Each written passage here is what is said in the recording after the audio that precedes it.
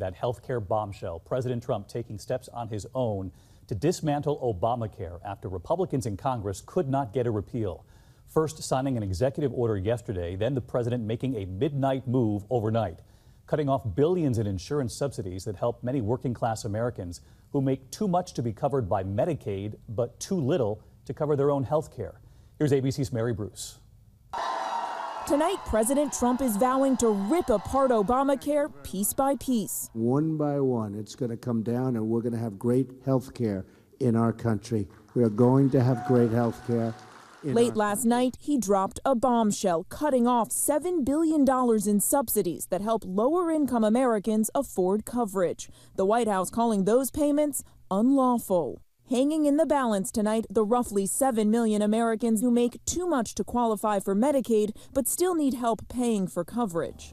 Americans like Marcy Shelton, a retiree in Nevada who leans on these subsidies to afford her coverage. If it gets too high, I'm afraid that I'm just not going to be able to afford it at all, and that's terrifying. In Iowa, programmer Mason McCoy says he can barely afford the subsidized plan he has now. It's nothing more than another assault on poor people. The Congressional Budget Office says premiums for some could climb by up to 20% and predicts many Americans will likely lose coverage. After the president and Republicans in Congress could not find a way to repeal Obamacare, now the president is out to do it on his own.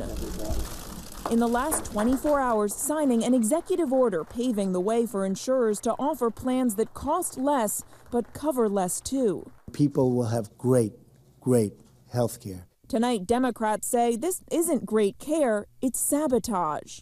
Make no mistake, last night the president single-handedly decided to raise America's health premiums for no reason except spite and cruelty. But the president says Obamacare is a broken mess. What would be nice if the Democratic leaders could come over to the White House, we'll negotiate some deal that's good for everybody. That's what I'd like. But many Republicans tonight already fear the political consequences. And we will, in fact, own this problem. The president's action today was unhelpful. And Mary Bruce with us live tonight from Capitol Hill. And Mary, we also heard today from Ohio's governor, Republican John Kasich, who, of course, ran against Donald Trump during the Republican primary, but no less a harsh warning from him tonight.